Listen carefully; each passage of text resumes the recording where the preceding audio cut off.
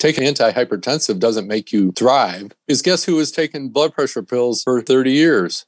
Yours truly. I got off the blood pressure pills when I changed my diet, not my weight. I never thought I would be drug-free. Somebody comes in, the first thing you see is that they have hypertension or prediabetes, and you start talking to them about putting them on antihypertensive medication and maybe a metformin, and then you run the American Heart Association calculator and you say, oh, I think that you should be on a statin. When you start adding these meds, a lot of them promote insulin resistance. So they feed on themselves. Give somebody a diuretic and a statin, and they're going to need metformin. Then it can go runaway when you get a beta blocker. And so they literally stack on each other, needing more med. And medications, generally speaking, do not lead to a sense of well-being. They just give you good numbers.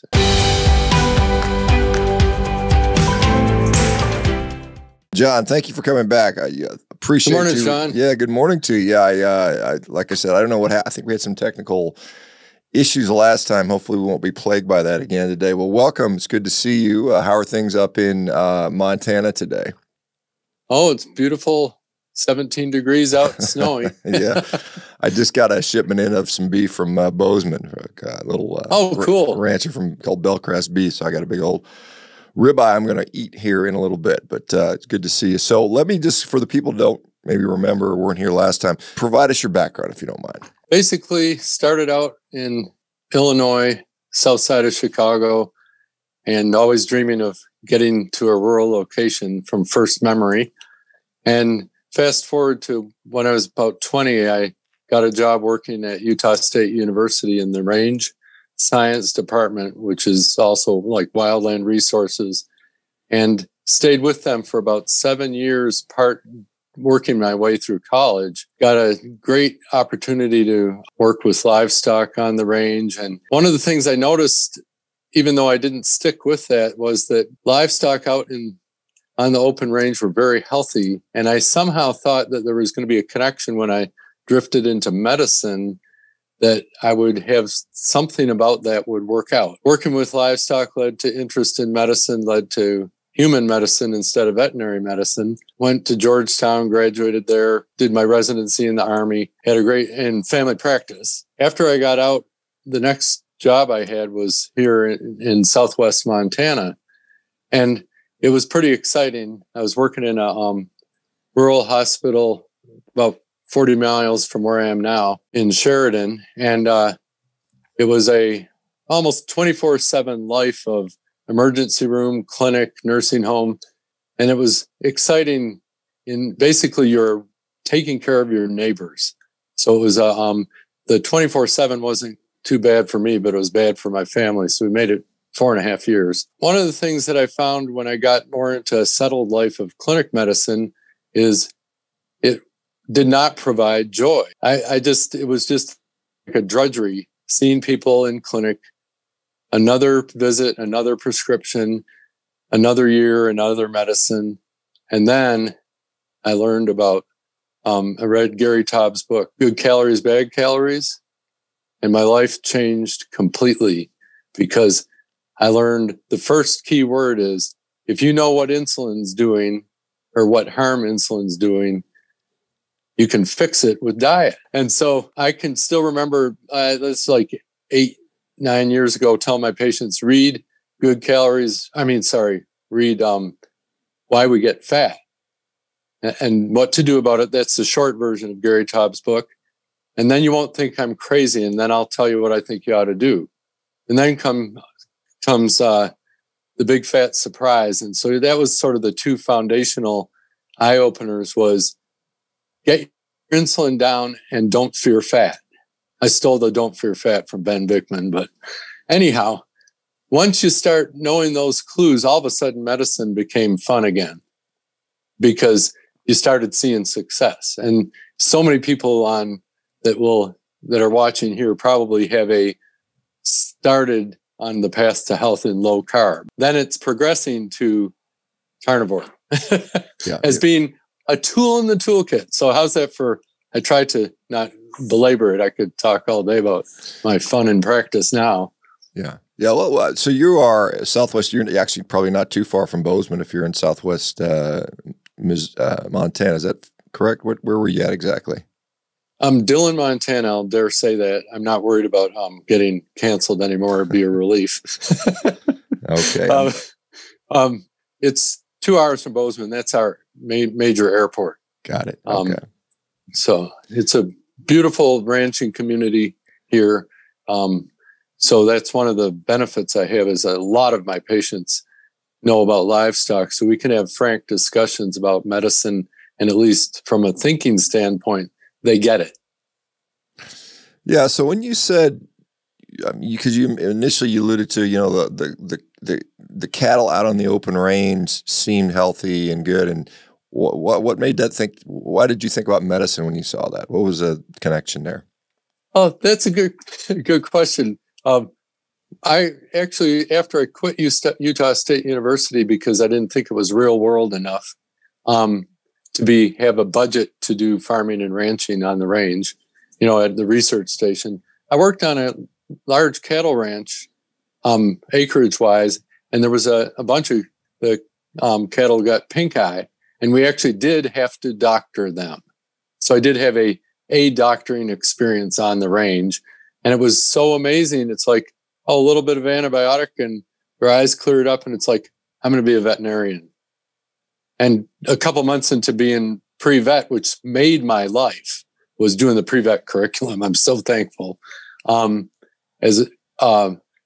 advisor said, if you want to be a large animal vet, you're never going to pay off your debts. And it's like, by then I was mature enough. I was 25. I was able to listen. And it's like, oh, shoot, I hear you. And off to medical school. So I have doctored cattle on the range, but generally speaking, they were just these shiny, beautiful looking critters with their own calves that they took care of. And there was no, it was just amazing out in the desert, this beautiful specimens, so to speak. Yeah. Interesting on that.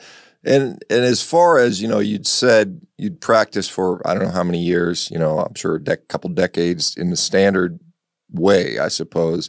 What drove you? You said you read Gary's book, but did that, how did that change what you're seeing in practice day to day? Did that change? What were the typical outcomes? What can we expect for people that do the standard of care? Standard of care is what we talk about. That's a legal standard. If you violate the standard of care, you may be liable for liability in a lawsuit. What is the standard of care? What are the results we typically see with that?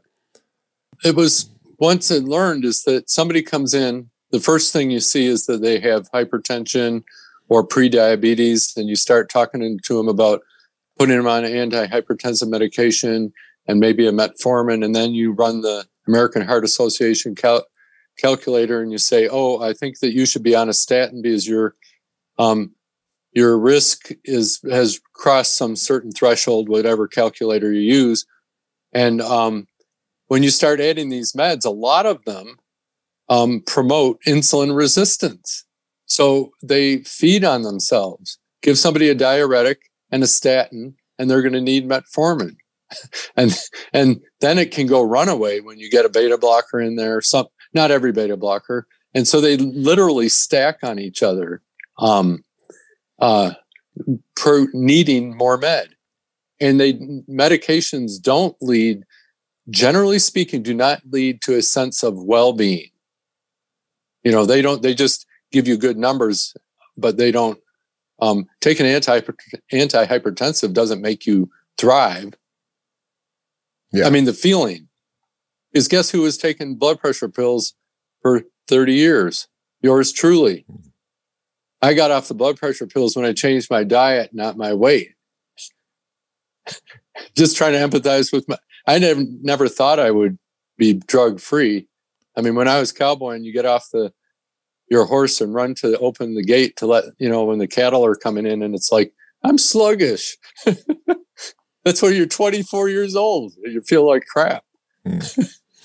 What do you, can you ever remember, because, you obviously have been in medicine for a number of years now. Was there ever a point in medicine that you can remember where the reliance on drugs for every condition was not the case? Do you have to go back 3 generations before we can think about when we actually thought about nutrition, or do we know that? I don't know. I don't remember it being that way. Well, the nutrition feeds on itself generationally, I believe. I mean, that's a big subject, which is part of this subject. But when I was at Georgetown as a medical student, the old docs, gray hairs with white coats, had funds of knowledge about doing differential diagnosis, figuring out what's wrong with patients. And it wasn't all just metabolic syndrome. Now, 90% of it's metabolic syndrome. Back then, there was a lot to learn. Now it's like it's like if you haven't figured out where somebody sits on the metabolic disease scale, how can you take it any further? And you know what I'm saying is, like, if you have hyperinsulinemia, you got to get that calmed down before we can figure out what else is wrong with you. Yeah, and I get, that's something that still even today, most physicians are unaware of what someone's insulin is, what their fasting insulin may be. It's kind of considered, why would I test for that type of thing? How do you, if you see your patients today, you mentioned, I think you said nursing homes and some other folks, how are you assessing them? Obviously you probably look at somebody and say, you got metabolic syndrome, probably just an eyeball test. But what do you do? What do you do when you work up and evaluate a patient? First thing I check is a fasting insulin with, fasting glucose as being one of the key measures. And then you look at their lipid profile for signs of metabolic syndrome. And almost all of the time, you find it, and then trying to help people understand that you got to get rid of the sugar and starch to start tackling that. And one of the things I'm wondering about, and I've been doing more of, is taking people quickly to zero carb to get the effect. Mm-hmm. Because you can dance around, and I'm learning more about this all the time, is like, what if just you get too much glucose from your protein? If as protein's metabolized, you get a substantial amount of glucose. So if you start telling people, oh, you can have your salad too, well, maybe there's just that extra bit of carb in the salad doesn't work. And that might have worked for Dr. Adkins, but people are sicker now. It seems like it's a runaway. So it's like, maybe we should just get rid of all the carbs and get to the point, get you feeling better. And then we can just start discussing the broccoli, And I have a guy, unfortunately, he did that. He's crushing it. And then he comes in, his weight's up. And this is incidental. I'm glad this didn't happen early in my low carb toward carnivore career, is he went into AFib. That wasn't from the diet, I don't think. Mm-hmm. It's just, he was so close. 69-year-old guy with type 2 diabetes, totally not on meds, hasn't seen a doctor in years. It's like, wow, we can get a handle on this. And then, oh, dang it, you'd come in AFib with all sorts of edema in your legs. The point is that I'm hitting people harder, faster with trying to get them under control to see that they have control. Yeah. Yeah. What, just out of curiosity, I know when I was practicing orthopedics, I was starting to think, well, maybe let me do some sort of, people come with like carpal tunnel syndrome. And I was like, I think this might be a manifestation of metabolic disease. And I would check their fasting insulin, and I guess not surprisingly, their fasting insulin was elevated with carpal tunnel syndrome, which most people would like, why the hell as an orthopedic surgeon are you checking fasting insulin? That's the first thing I got. I was like, why are you checking that? But are you seeing a relationship between high fasting insulin and other conditions outside of just, say, diabetes and things like that? Are you seeing like arthritis or, I don't know, mental health issues? What do you see it associated with? Definitely. Just funny on the carpal tunnel, when I show people a cross-section of the carpal tunnel, it's like, well, what can you fix in the carpal tunnel by diet? There's structural fat in there that needs to be there, but what if that shrunk by 3%? Get it? Yeah. Or what if you have a tiny bit of edema because what's the great diuretic is lower your insulin. Well, that can take away your carpal tunnel. Mm-hmm. And you'll like this, Shawn. I've only connected with this in the past week or two.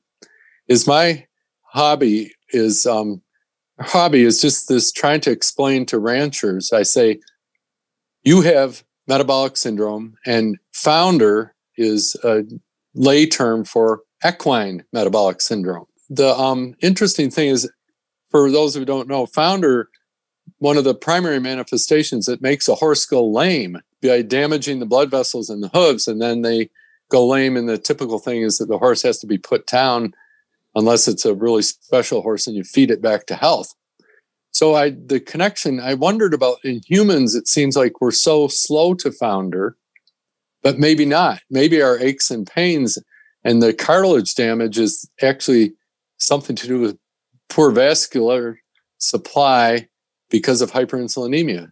And because we've all heard my joints quit aching when I lost 3 pounds out of my 350 pounds. Mm-hmm. It's not weight loss. It's metabolism, right? It's got to be. So I'm starting to see even more connections. And the funniest thing is that if you were a veterinarian to the rich and famous horse, their paradigm is exactly the same as mine. What's your insulin level? And in horses, it's get rid of the non-fiber carbohydrates and they recover. In my patients, it's non-fiber carbohydrates. And then why have the fiber when it's just going to bloat you and make you pass gas? So it's really funny that if you're a horse in England, you're better off than any of Dr. Unwin's patients as far as your lab access. Well, because you could get an insulin level on a horse there. Interesting. That is interesting. And I've seen that because, I read articles about horses and basically diabetes and no more apples and no more, none of these things that they're supposed to, that they get as treats, I suppose, which surprisingly affects them pretty significantly. Right.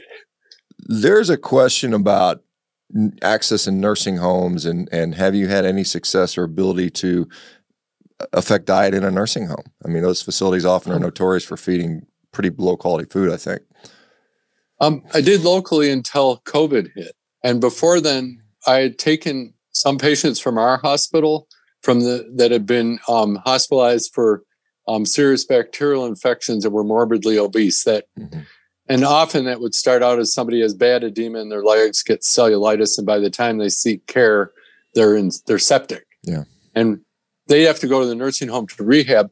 I was able to go to our nursing home, speak with the kitchen, and basically offer very low carbohydrate diet to patients, included fasting. I would swing by there on my way home and have my patients voluntarily fast in the nursing home.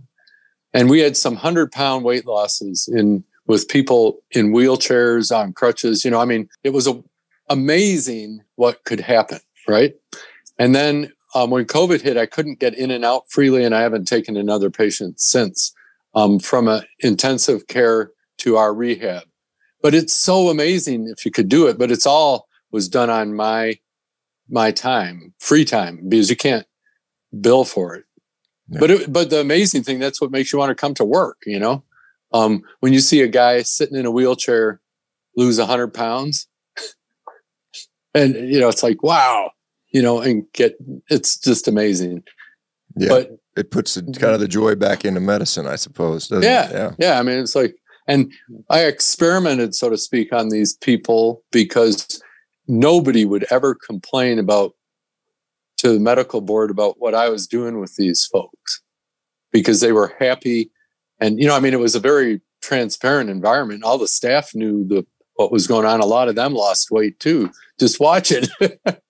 And, so if you take the worst of the worst, from a medical standpoint, it's kind of like, Eric Westman. I mean, he's got to do quite a bit of stuff because most docs are scared of those patients. Mm-hmm. Yeah. I mean, they have a high risk for significant complication and death when you're morbidly obese and have 7 or 8 underlying conditions. I mean, a cold can kill you. I mean, it's one of those things where they are at high risk, and it's interesting.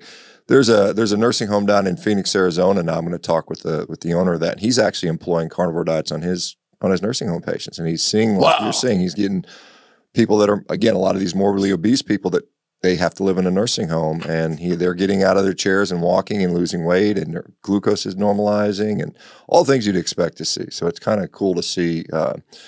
People doing this thing. Do you, as far as, let me go back to your range science. I know that's back in history, but I mean, when you start seeing people talking about, meat is unsustainable. We've got to transition away from that. And yet you're seeing it at the same time as a physician basically healing people. Are you any thoughts on that? One of the interesting projects I worked on back in 1982, 83 was building a research grazing system, sort of testing Alan Savory's ideas. Mm-hmm. And I'll never forget, it was so, I mean, for me, it was like dream come true, is building all these corrals and fences and stuff. And I'll never forget putting the cattle out on a paddock, where we were concentrated the cattle by tenfold compared to usual management. And by noon of the first day, you could see, this is out in the deserts of Utah, how it had changed. They had grazed the whole stinking thing. And I kind of got the idea that with different management, how much more productive things could be. And I've actually kept up on it very closely through YouTube and all that about what's happening now with range. And just down the road from where I'm at, they graze cattle under setter pivots. And in Montana, you can get 2 cuttings of hay. With the cattle, they could have 3 cuttings using the cattle to harvest instead of the mowing it and baling it by the 4th of July, and these cattle are gaining like crazy because they graze it off at the optimum height. So it's a lot. And then it's building the organic matters. It's a long way of saying I've been on the ground where production has increased incredibly and the soil has sequestered carbon. I mean, I look at the whole stinking country as being halfway fallow. The potential to increase beef production. What if Iowa corn farms were pasture? Yeah. And Joel Salatin's calculated some of this out. To me, it's just incredible how much resources we could save if we just actually ate more meat. And on the subject, if you view fat as something that never goes down the drain, that animal fat is the fuel, just think how much that would save, because even a lot of meat eaters are throwing away the best part. Mm-hmm. Yeah, I see that. People always ask me, "Are you eating all the fat on that ribeye steak?" I'm like, "Hell yeah, I'm eating it." Right, and they're even a ribeye is probably lean for some people. Yeah, could be for their health. Yeah, it could be. So I mean, this is the inevitable question, because this is the elephant in the room. Is people are saying, well, saturated fat may raise your LDL cholesterol and it's going to give you heart disease, and that seems to be the biggest impediment to any of this. What are your thoughts on that? That's an interesting one, because those studies, the Sydney Heart Health, and the Minnesota Coronary Experiment, those weren't published, that showed that there wasn't saturated fat's not a problem in and of itself. I think where it comes in actually as being a positive is keeping your insulin down. The studies that showed that saturated fat wasn't an issue didn't get published. And so I'll never forget reading, Gerald Reaven wrote a book, Syndrome X, I think it was called, a popular book about insulin resistance, because he knew that this was a problem, but he said it was written before those studies were popularized. How do we find a happy place between, if we call saturated fat unhealthful and we call carbohydrates a problem, how do you figure that out? And it's like, well, if the answer is saturated fat's fine, that's the end of the story. And that's the thing that bothers me, is historically there was no signal to question saturated fat. It should never have been questioned, because you couldn't see in a population people having trouble with the lack of it, the presence. Does that make? Yeah, no, it makes sense to me. Nobody should have said that. And then it becomes a constant thing. It hangs over my head of, what are people going to think of me pushing people eating the fat on the ribeye? Because there's still such a bias. Well, there is. And if you do just a cursory look at saturated fat and insulin resistance, there's a whole host of scientific articles saying that saturated fat increases insulin resistance, and on and on and on. And that is something that, I think part of that we're looking at, there's one, high saturated fat diet decreases insulin sensitivity without, changing intrahepatic fat or something like that. So we have those. Why are those studies there? When you see those studies that show that, what are your thoughts? Well, one of the thoughts is that they probably were not a low carbohydrate diet. They might have been high fat, but not low. You have to get the insulin down. Just seeing it work out so well, just so many parameters get better, and people, everything seems to get better when you get the insulin down. And that's whole insulin issue is it's in all the specialties to some degree, whether it's neurology, psychiatry, all around. So really that whole worry about the fat, go back and look around, look at what people observed before this whole diet issue from the Kellogg's on. Before that, everybody recognized that sugar and starch were a problem. It was common knowledge, and people that fed pigs knew how to make a fat pig, and you wouldn't do that to a human. Yeah, I'm not very, I guess when I think about this, I know what I'm thinking, but to articulate it, it's like, it's so obvious. Yeah, that, I just pulled up the study, and I was just kind of looking at it, and the carbohydrate content of that particular was 47% of the diet. There you go. Yeah. It's still, like I said, some people talk about this thing called the Randall effect, where carbs and fat simultaneously cause problems. Somebody's asking about Syndrome X. Gerald Reven, who's the one who actually discovered or coined the term metabolic syndrome or Syndrome X. This is from 1980s or something like that. When was it, Reven? Yeah, 70s, 80s, I think, something like that. Yeah, maybe 78. Yeah, something like that. So anyway, that's a guy who was the initial investigator, maybe one of the first ones that really coined this term. He was from Gary, Indiana. Oh, he's from Gary, Indiana. Okay, interesting. I grew up not far from Gary, Indiana. I went there. I remember doing a track meet in Gary, Indiana when I was a kid. But Michael Jackson's also from Gary, Indiana, for those who don't know. Right. Let me ask you about, when we look at metabolic syndrome, it's interesting to me that LDL cholesterol is not part of that diagnostic. If you look at it, the classic definitions for metabolic syndrome don't talk about total cholesterol, LDL cholesterol. Why is that, you wonder? Because it's so random all over the place when it comes to people and their risk actually going. When folks have a heart attack, you can't tell what it's not. I don't know why they talk about it exactly, because the thing that happens to me is I see one of my patients has been to the ER and flown off to Missoula for a cath. And then I think, oh no, they're not on a statin. And then I run the numbers and it's like, oh, they didn't qualify for a statin because they didn't have the high LDL. So in a sense, in my experience, haven't even seen it.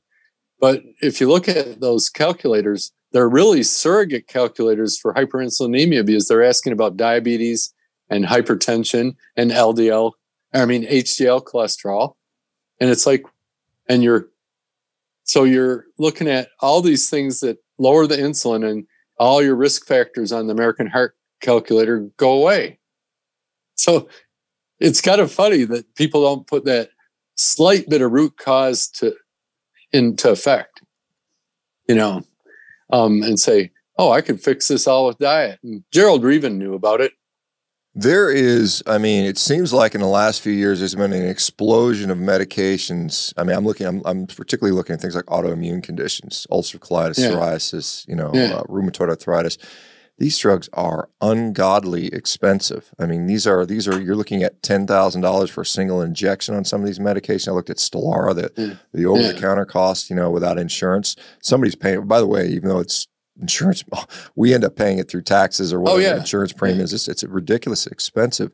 And it just seems like it's just, people aren't even batting an eye at this stuff. It's just like, oh, well, it's just a continued thing. Are you seeing a role for diet in other things besides straight up metabolic syndrome? Definitely. One of my patients with rheumatoid arthritis could actually plan on being pain-free by just fasting. And he knew that was a very short-term fix, but he said, I cannot hurt tomorrow if I don't eat today, which is an interesting individual's observation. And he did have metabolic syndrome. But the autoimmune things, it's real in that I've had people do carnivore and succeed. Yeah. And then you get into the whole gut thing. One one of my favorite people, just the way she, her bluntness, which is fun, is Dr. Natasha Campbell McBride. Mm-hmm. You know, I love the way she says, heal and seal the gut. And it starts out with meat broth. You know, I mean, you got to just give the gut the thing that it's the easiest on the gut is meat. Mm-hmm. And then let the gut heal, because you know that there's also, it's so plausible that bad things, how technical is that, are getting from your gut and your blood that shouldn't be there. Yeah. Because I know my patients have leaky gut. There was a recent study that came out a few weeks ago looking at rheumatoid arthritis and high fiber diets, and they found out that the high fiber diets interact with the microbiome to basically increase the rheumatoid arthritis symptoms. So we're seeing some of that being pushed in the literature now. If you know how to look for it. So, you know, I was going to say, here's a formula for getting a positive research study. Choose a chronic disease, give them a carnivore diet, get a positive result. Next. I'm not a researcher. Well, we actually, in fact, I'm going to Nashville tomorrow to help arrange that study. It's going to be done looking at several autoimmune conditions in carnivore diet. So somebody gave some funding to that, and we've got some ranchers that are willing to help supply some of the meat for the study. And so it's going to be kind of cool to get that done. So pretty excited to be part of that. Let me ask you about Montana a little bit. And I've been to Montana a few times over the years, but I haven't spent a lot of time there. You think about it, a lot of ranchers, a lot of people are outside, they're active. You wouldn't think obesity would be a big problem. What do you see out there? Is it a pretty significant issue in Montana, or is it better than some other places? I think it's very significant here. It's changed so much. And I think some of that's epigenetics, that kids are born to overweight mothers and they have a harder time yet. So and the people that I kind of really push on hard are the ranchers that have metabolic syndrome. And I tell them, if you had help that treated your horses the way you treat yourself, you'd fire them in a heartbeat. Because I wish ranchers looked buff. And I'm not going to be shy to on that one. You know, it's like, how come you got a potato gut? How crude could I get? Maybe somebody's going to. But I've already told my patients that. So, well, I remember when we met, I think in Denver, and we talked about that. You were talking about the ranchers need to be a better example because they're out there, and they're most likely eating meat, but what else are they eating? They're eating all the sweet tea and potatoes and all the pies and garbage that go with it, perhaps. Yeah. And I want to say a quick thing. If I don't want to sound crude about talking about somebody's anatomy, but when you have a formula for how to fix a problem, I find it more chit-chatty about the problem. My patients come back. You know, I mean, I'm really very sensitive. And I also deal with a lot of people that are morbidly obese, where I'm very sensitive. And they also realize, here's somebody that's not scared of them and doesn't tell them to eat less. You know, that's torture. Yeah, well, let me get into that, because if you have a morbid obese patient, clearly that has to do with the diet. I mean, there's no getting around it. And whose fault it is, you can point fingers one way or the other. But the bottom line is the food is causing the problem. And the typical answer is, let's put you on a very low calorie diet, 800 calories, maybe shakes or something like that. You starve them, and sometimes that works, but it's pretty miserable. So how is it working that they're eating to satiety, I guess, maybe, and losing weight? Are you seeing that? The thing is that you have to think about something that's can go on indefinitely, right? I mean, a diet you can sustain, right? Not this starvation thing. And so basically, to eat to satiety, you're talking about meat. I observe, it's so funny, when I sit down and eat meat, it's like I said, it's like the only thing that gives perfect satiety. But if I were to just start eating other stuff, when does that end? Eating a adequate protein and fat diet, these people can do that the rest of their lives. And we see that I listen to testimonials quite a bit from your interviews just to keep me going, because there's so much negativity in medicine these days. Because I do have to cope with the sickness that's happened through COVID, both the increased metabolic syndrome. So that's the objective, the hockey sticking of BMIs in kids, and the gestational diabetes, all that misery. And then you have the weird thinking that people have, magical thinking now. You know what I'm saying? I don't know if you know what it's like to be in a medical system now. 3 years ago, I could say a guideline's a bunk and people would say, tell me more. Mm-hmm. Oh, you're right. Can't say that now. Well, maybe you can in Montana, but well, you can't say that. You can't say that in California. It seems like. Oh no, and that's the irony of. So anyway, there's just so much trouble in Montana, and we have all the mental health issues. I saw something flash up on the screen. Indian. That's one of the things that's a pet peeve I want to address. Is I've said to patients, how on earth did fry bread become your soul food? When you look at fry bread, you should just think of how terribly your ancestors were treated. Mm-hmm. And when you see fry bread, you should want to just, throw it away. And then say, and when you see red meat, you should say, that's my soul food. Yeah, for sure. Can't say if I got anywhere per se on that, other than I know it would solve a lot of the mental health issues on the reservation. And I think other docs have talked about that. So, I mean, I'm not the first one to say it's partly food, man. I spent several years in Gallup, New Mexico, moonlighting out there, and I would take care of a lot of people from a lot of the Navajo Nation there. And same issue. I mean, they were just eating the fry bread and eating the crap that they were forced on. If we go back 150 years, they go from Plains Indians eating, a red meat buffalo bison-based diet to stuck on a reservation and here's your flour. Eat all of this flour and cheap stuff, and then that just decimated their population. And of course, the alcohol on top of that. So it is a real shame to see what was once a very proud, physically capable, imposing community turned into a lot of people with diabetes. I remember it was almost shocking to me to get a Native American patient that was not diabetic. I mean, they had such high diabetes, and I would see them as an orthopedic patient. Every one of them, they come with a broken this or that, and they all were diabetics. And I was like, this is insane, how frequent it is. And so, yeah, it's kind of crazy to see that.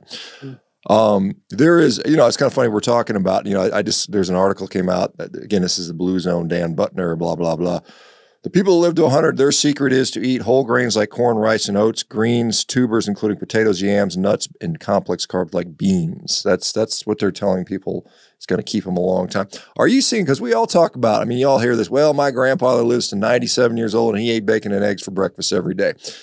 Are you still seeing those people, those old timers that are still that still have the habits from 50 years ago? Yes, but their kids aren't as healthy. Mm-hmm. So the guys my age, I'm in my 60s, not so healthy, And what I find, I've worked on it, but I haven't been really be able to verify this. Something from Laurel Keefe. She wrote the Vegetarian Myth, right? Yeah, I think. Yeah. She mentioned Cache Valley, Utah as being a blue zone.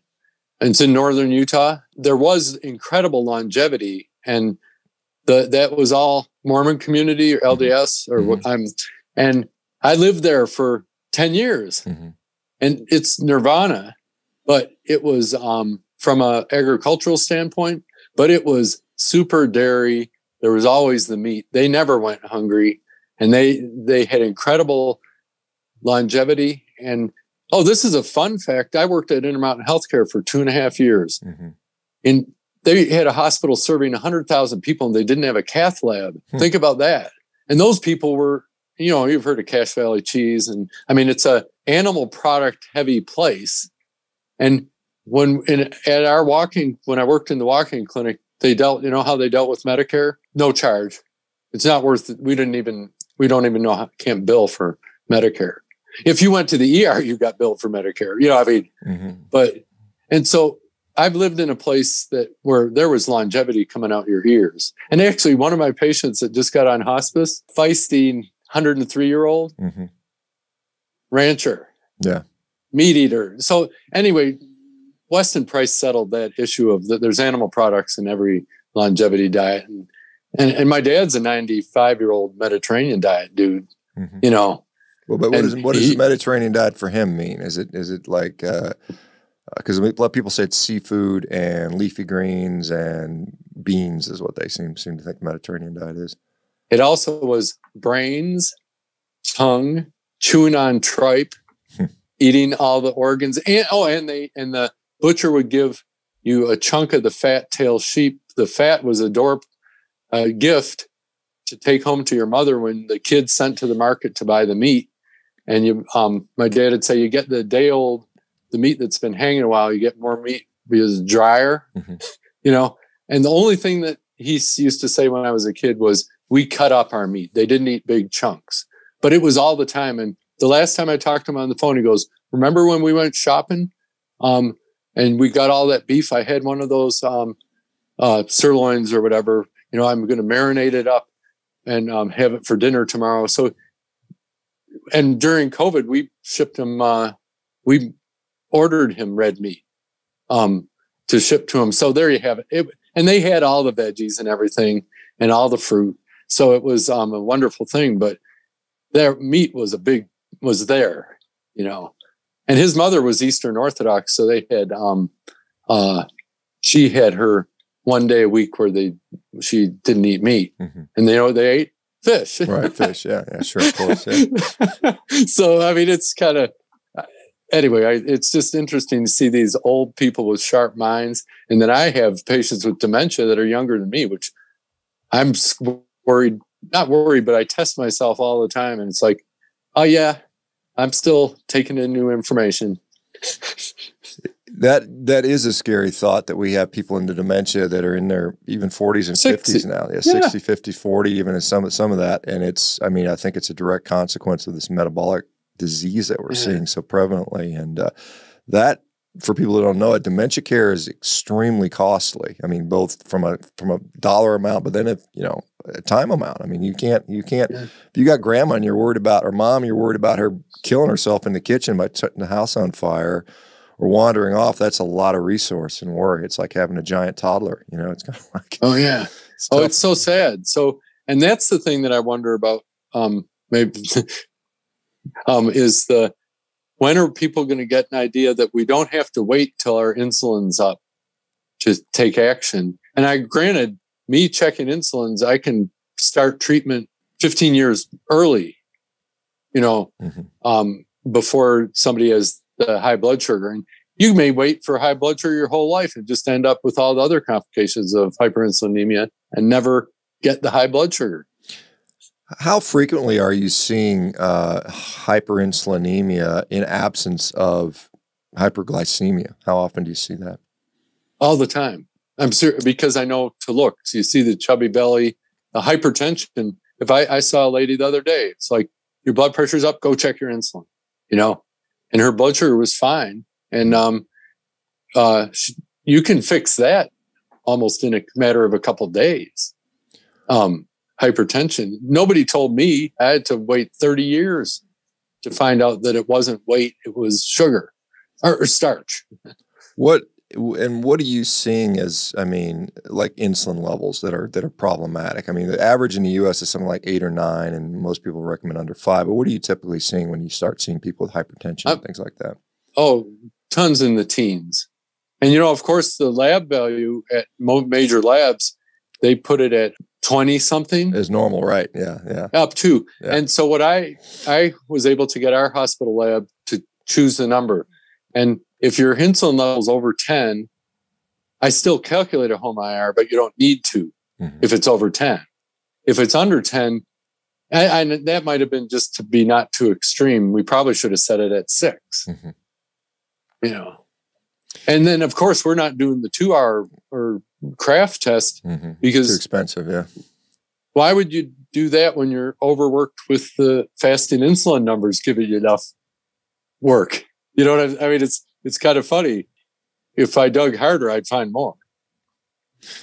Yeah, that's an interesting metric. I mean, some people say, well, it has a lot of very day-to-day variability, so it's not as reliable. But I mean, there's a difference between going from vacillating between 6 and 8 and 6 and 27. I mean, that's a huge. If you pop in with a 27, there's probably clearly something going on. I think that's fair to say. Oh yeah. This is something I want to share at this point, if you don't mind, is even though it's unsolicited. The other day I was listening to Matthew Phillips. Do you know him? Yeah, from New Zealand. Neurologist. New Zealand, yeah. I've talked about that. Yeah. Right. Just me. I do have sometimes forget where I met somebody. And I actually found him by searching for Parkinson's and keto, saying somebody must have done the research and he was the guy, Anyway, I heard him talking about keto for cancer just as an anecdote. And I thought I need to try this because my blood sugar always every morning is over 100 from probably 7 till 11, and I wear a continuous glucose monitor for years, technically type 2 diabetic, all that. And I could be type 2 diabetic next week if I changed my ways. And so I did a 4-day fast and then I had to stop because I didn't feel like I'd be on target the next day at work. But it changed my metabolism permanent for 5 weeks. And so what my experiment was, how can I get my sugar low enough to kill cancer? Because it never does go down that low, even though I'm on a 0-carb diet most of the time. And I just share that that there's a lot more for us to learn about how to really pound on our metabolism to do resets. That ties in with carnivore because I'm thinking with cancer, and this is just hypothesis, that you want to eat the least amount of protein to be adequate protein because you're trying to make cancers devoid, I think, glutamate and glucose. Does that sound? The one thing living on the fat because cancer can't use fat. Most cancers can't use fat. One of the things that I've observed is, I think AM fasting glucose, if you have a big steak dinner at 7 p.m., you're probably not fasting yet. I think you just need 18, 24 hours to be truly fasting in a carnivore. Just because of gastric, you just slow down. Your gut slows everything down. So you're still absorbing nutrition for maybe, 16, 18 hours after a big protein fat bolus. So I think it's maybe that fat, because I talk to people, I say, hey, try moving your meal up to very early in the day before, maybe noon, and then see what it does. And then many times you'll see their glucose goes down. But certainly fasting is going to do it. There's no doubt about it. I think it's pretty clear that fasting is going to drop your glucose without a doubt. And I guess what I found is that didn't come back for weeks. It seemed, but I'm not, I actually wasn't worried about that. It's just when I heard Matthew Phillips say I did this long fast, I think it was just to know what it was like. And I did learn another big thing is, this is from the history books, is don't forget the broth. You got to get your salt because you do have to supplement electrolytes when you're not eating at all. Because I have the advantage of being able to go to the lab and get my labs when I'm in the fast. And it's like, oh, I made myself a little hyponatremic. It's like, why? Because you worked 4 days straight without eating and you used your extra time to get more done. How many people would say, I'm going to crush it for the next 4 days and I'm going to use all my eating time to get more work done. Yeah. And I still, it's crazy.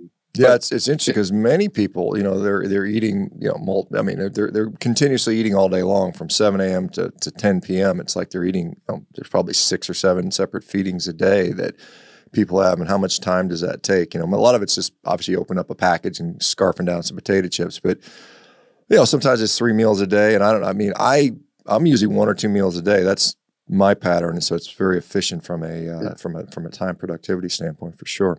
I did have a steak this morning. I thought it was kind of funny because my wife bought it thinking I might need it last night. And because usually we get it out of the freezer. And I cooked my steak in 3 minutes. I could cook a steak quicker than you can get through a drive-through. Yeah. And I have a real humble way to do it is a bacon press in a cast iron pan preheated while I'm doing other things. And then I know, it's just like throw it in, throw the thing on, timer 3 minutes, done. And it's like, I chew on my patience. It doesn't take any time to do this. It just takes planning. Yeah. Well, like I said, as we're speaking right now, I have a big old tomahawk ribeye sitting in a sous vide, which took me like literally 1 minute to set up. And then I'm gonna throw it in a grill that goes to 1,500 degrees. And it's going to take me probably a minute per side. So that's 2 minutes of prep time. And it'll probably take me 3 pounds will take me about 15 minutes to eat. That'll be it. That'll be my food for the day for the most part. It's kind of funny. I wanted to just get back a little bit to the ag end of things. Is saying, I think it's just amazing the how soil can be regenerated and the potential improvements through animal agriculture. It's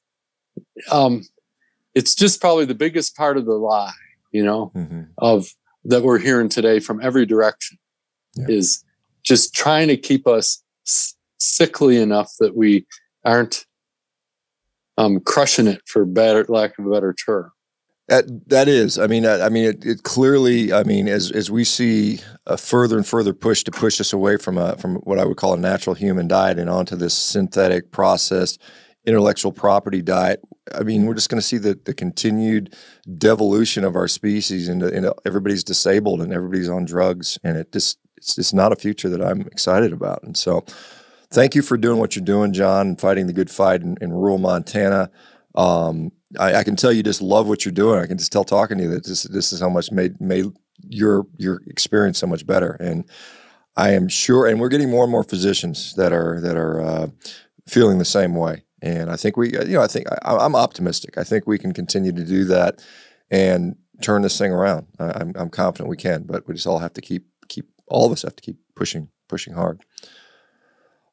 John, where do people go to find you if there's social media that you participate in, or if they wanted to be if they live in Southwest Montana, how do they become your patient? No social media yet. I have a YouTube channel with nothing on it, except for the little discussion of what Plato had to say in Plato's Republic, which was just exactly what we're talking about, literally, from the carnivore through sugar makes you call the doctor, literally. But basically, I'm really busy and wondering about what's next for me. I can say that out loud because the way the CDC's tentacles have got into the whole country and have given us sick brains from bad information.